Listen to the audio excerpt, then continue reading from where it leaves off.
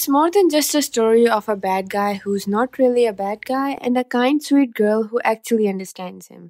It's one of the best rom-com manga that is now getting animated. Don't judge a book by its cover, as they say, but in this case we have Don't Judge a Person by the School They Attend.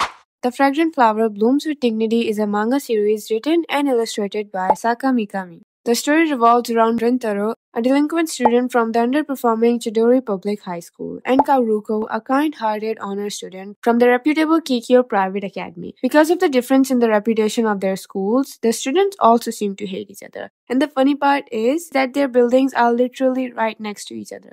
The main character, Rintaro, is a kind-hearted individual with blonde hairs and piercing, who's used to being looked down upon by others because his face alone scares people away. He's tall and looks somewhat fearless, and our female lead, Kaoruko, is a scholarship student who is basically a beam of light with her brown hairs and bubble-like personality. One day she stumbled upon him at a cake shop owned by his mother, where he sometimes helps out, though he doesn't really tell anyone about it. And it's the same shop where Kaoruko secretly eats cake without being judged by others. They come across each other while she was really enjoying her sweets, and she ran away from the shop. He thinks it's because she got scared of him, but that's not the reason. As Kaoruko returns to the shop the next day to apologize for her reaction, it's a bit awkward, funny, and somewhat sweet. But from this moment on, their lives are intertwined. And just as their story begins, so does the people's opinion about them. Many people around them start to get in their way. His friends get mad at him. Her friends straight up told Rintaro to stop seeing her because both of the school students and teachers despise each other, while others try to use Kaoruko to rile him in and start a fight. Yet in just few chapters, they find themselves falling in love. But can people of two different worlds be together? Romeo and Juliet might not agree, but then again, not everything have to be dramatic.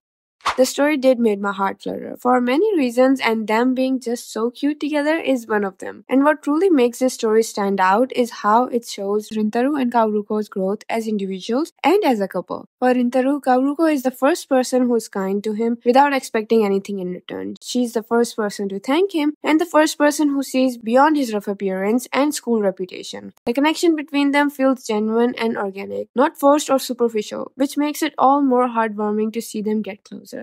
Also, in a way, it will surely remind you of Izumi Miyamura, with the main lead struggling with being accepted and continuously putting himself down for his appearance, not to mention that his family also owns a bakery. But I'm telling you, it's way more than just this. The manga shows the struggle of carrying a burden of social expectations, fear of family disappointment, and overall high school insecurities that could be very relatable at times. Other than the main lead, the side characters, their friends, and even parents have something to offer. And I have to say, the art style of the manga was pretty good. The characters are beautifully drawn, with expressive faces that perfectly capture their emotions, whether it's Rintaro's awkwardness or Kaoruko's radiant optimism. And when I first read the manga a year ago, I never imagined that it would get an anime adaptation, but here we are. So I'm super excited.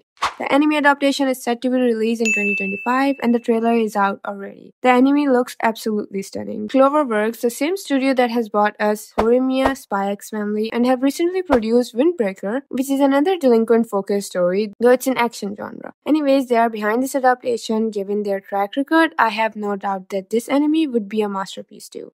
Beyond the exciting adaptation, what I love the most about The Fragrant Flower Blooms with Dignity is the depth of their story. It's more than just a star-crossed lover. It's about self-discovery, personal growth, and breaking free from the confines of the social expectations. The sunshine and the sunshine protector dynamic between Kaoruko and Rintaro is not only adorable but also highlights the importance of finding someone who sees you for who you truly are. So tell me, who's your favorite sunshine character in any manga or anime, and have you read The Fragrant Flower Blooms with Dignity yet? If not, this might be the perfect time to read it before the anime comes out. Trust me, you won't regret it. Or just wait a little till the anime comes out. Anyways, till then, take care of yourself and goodbye.